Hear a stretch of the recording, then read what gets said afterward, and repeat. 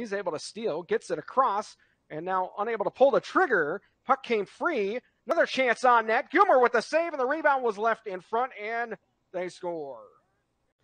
At the Thorn Thunder blue line, and now a foot race back the other way. Here's a steal. Dickman in. Dickman, he tries to get to the forehand save made by Ryan Ruck on the near post.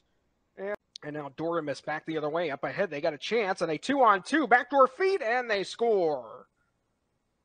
Missed, and now the Oilers trying to start a 2-on-1 far side. They got a man open. Here's Coomes near circle. He scores. Logan Coomes line there for Legrone. Played around. Here's a chance right on, and a chance is stopped initially there by Wichita's Buitenhuis, but the rebound is put back in, and the Oilers score to make it 4-0. Move the other way. Here's Jay Dickman down the middle of the ice. He'll take a wrist shot. He scores! And Jay Dickman extends his point streak to 10 games. Trying to keep this in the zone. He puts a backhand down the left wall. Played across. Here's a chance in front. They score!